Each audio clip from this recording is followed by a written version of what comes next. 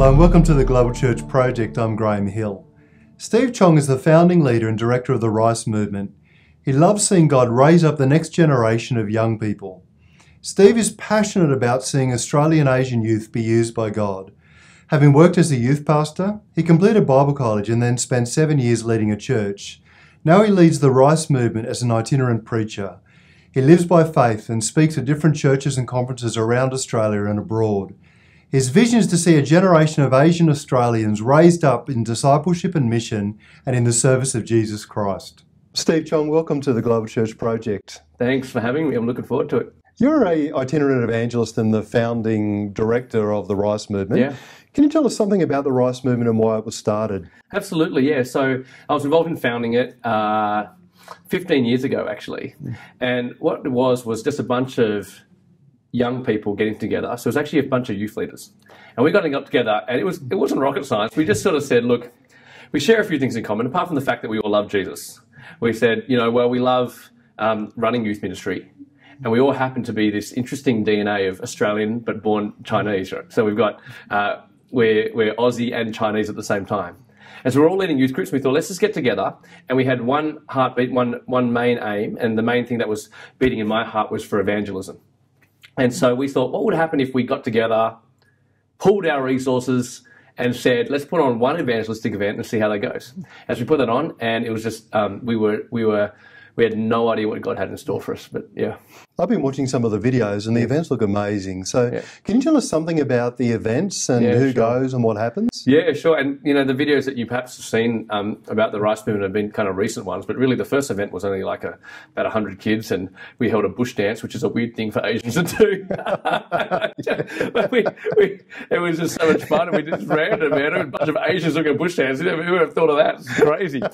And so we did that, and then actually it's just been doubling and all the way through and just growing and nuts. And recently we've been in kind of, big auditoriums with a few thousand young people.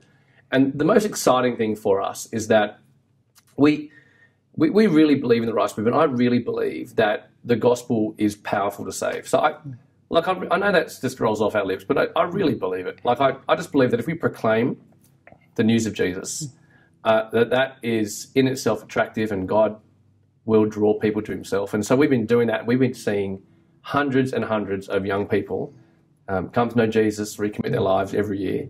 And it's just been a real thrill. So those events, we get together, we have a big, the key focus point is that talk, that gospel proclamation. Of course, we have songs and creative elements like dance and choir and all those kind of things. They haven't asked me to be in the dance team yet, Graham. I don't know why.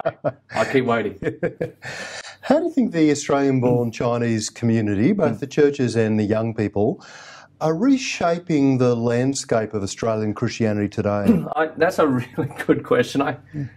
I really believe that, of course, evangelism is our key, our main thing, but really an outflow of this has been the unity that's happened amongst a whole generation of Australian-born Chinese who I believe are uniquely placed to be in this country, where they have such a significant role to play in the leadership of the church and in communities, actually, in society.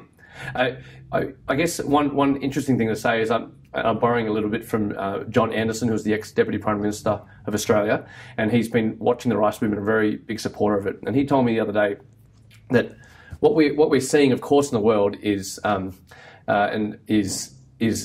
rise of the East. He said he calls it the fall of the West and the rise of the East. That's what's going on. And he said what we're looking for, what we really need is in the church is a generation of young people who are of the West but not in the West.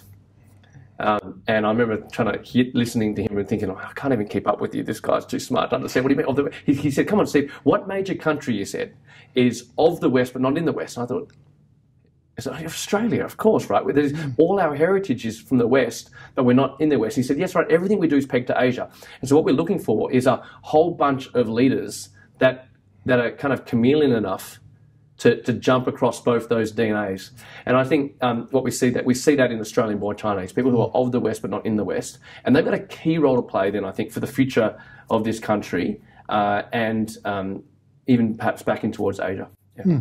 So your leadership is diversified a bit. So I don't think you're only Australian-born Chinese as a movement anymore. no, Is that right? Yeah, that's right. What's happened? Yeah, sure. So, it started mostly with Australian-born Chinese, and of course we've got all sorts of other flavours of Asians involved now, and so we have Koreans coming along, Indonesians, Vietnamese, etc. And so it's really there's a lot of shared DNA.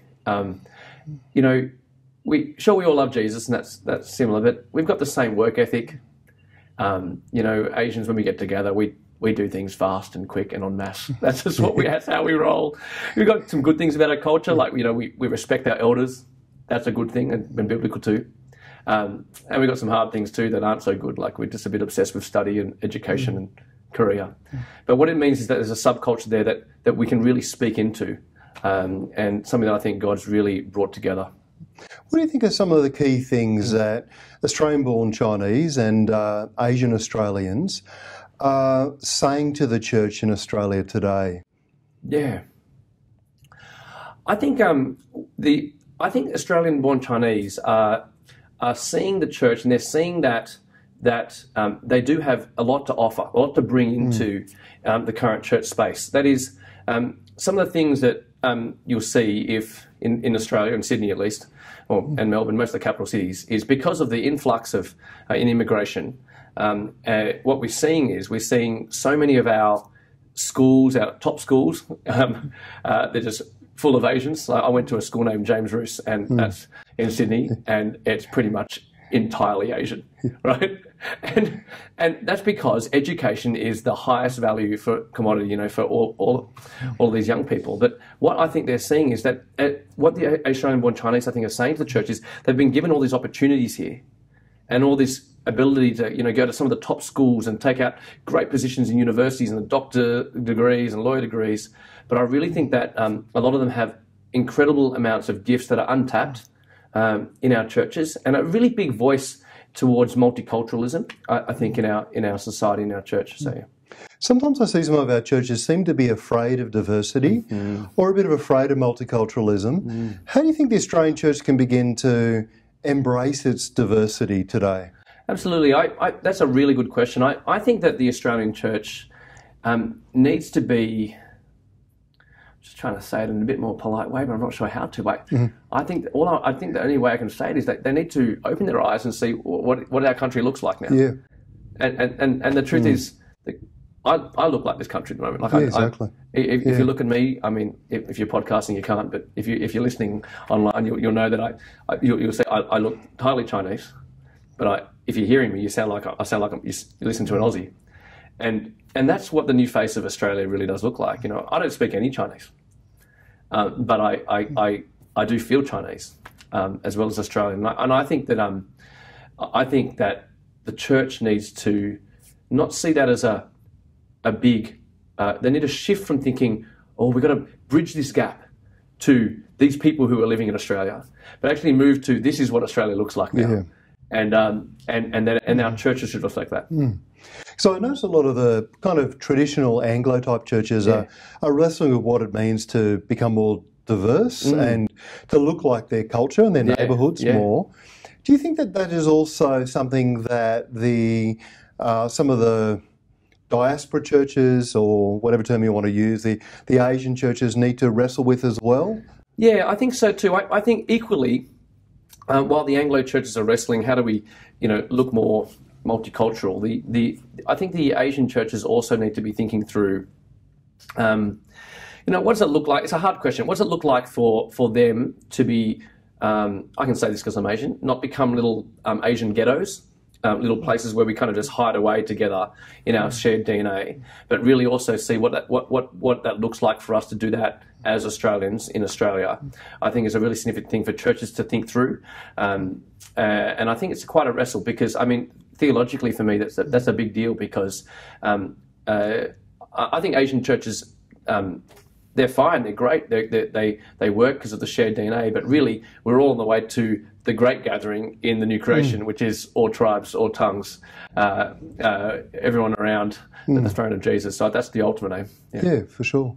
And it's a very complex thing, I suppose, because all of us love to worship and in our heart language. Yes. And for many of us, it's trying to work out what does it mean to be able to do that, but also to embrace the diversity of the people of God at the same time. Yeah, for sure. What's your vision for the Australian-born Chinese youth? My heart for the Australian-born Chinese youth is that the opportunities that God has given them, the gifts that God has put in them, a lot of them have just, I think, incredible intelligence, drive, passion. My dream is that all gets captured and used for the glory of God. I would hate it if they ended up becoming the Australian-born Chinese Christians youth ended up just making a whole lot of money. Not they can if they want, as long as they give it to the church, other things as well. And the poor. But I just hope that they have that they really see that these opportunities aren't things that are just given to them by their parents, but actually given to them by Jesus, by God, and therefore to use that well for Him. That's my hope. That's my dream. Yeah. And recently you went to the Middle East with Open Doors as well. Yeah, actually, yeah. What was that all about, and what did God do in your spirit during that trip? Yeah, that's an incredible time for us. It's really been a game changer.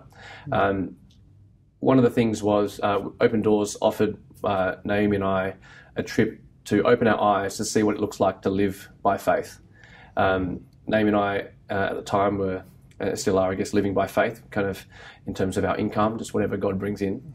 And we went, and the Open Doors guys said, look, we want you to see what it would be like for people who really live by faith every day have to actually live their life or death matter. So we actually went, they took us over to Iraq, and that was a big deal. Naomi and I've got 4 little kids, and so we've got 4 kids under the age of 9 years old.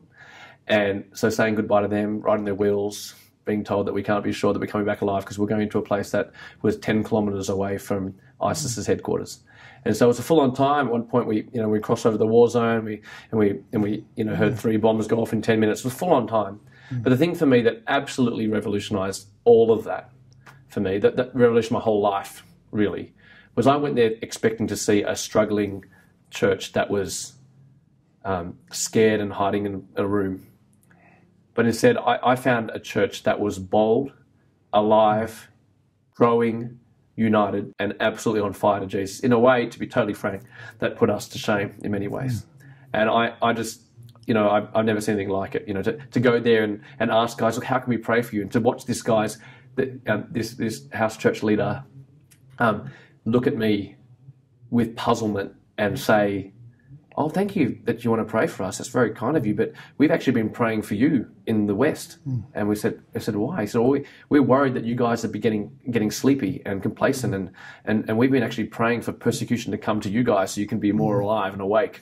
And I just, all that kind of stuff just messes with your head. And so it's really caused my faith to rise up. Yeah.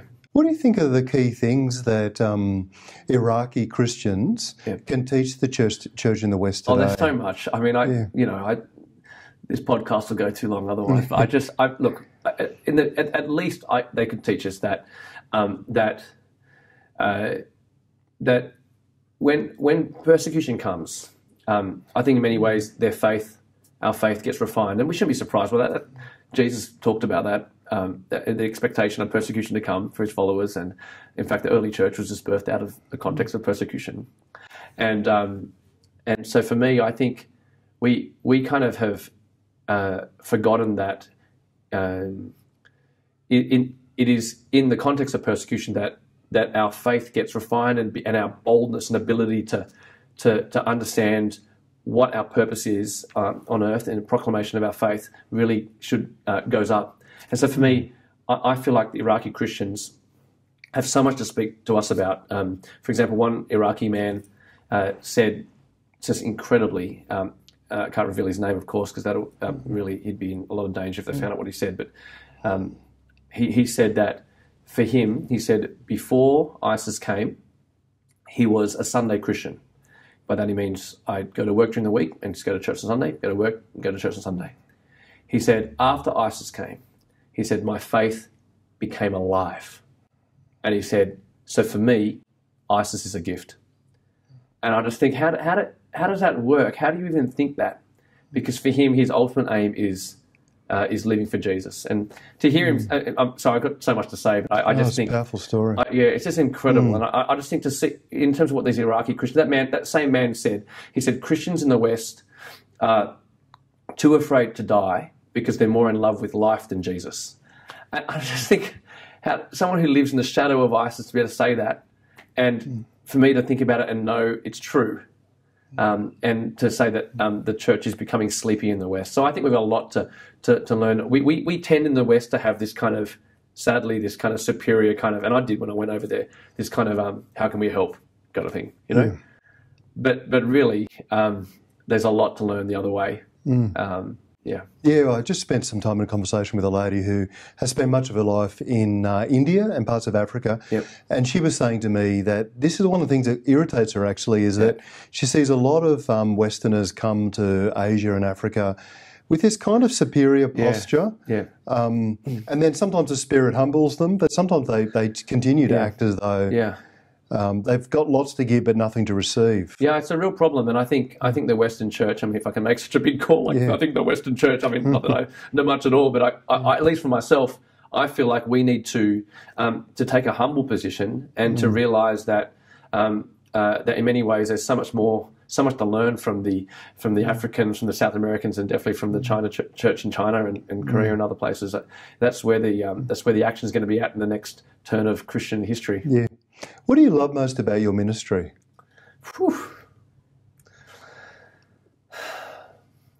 At my core, I'm an evangelist.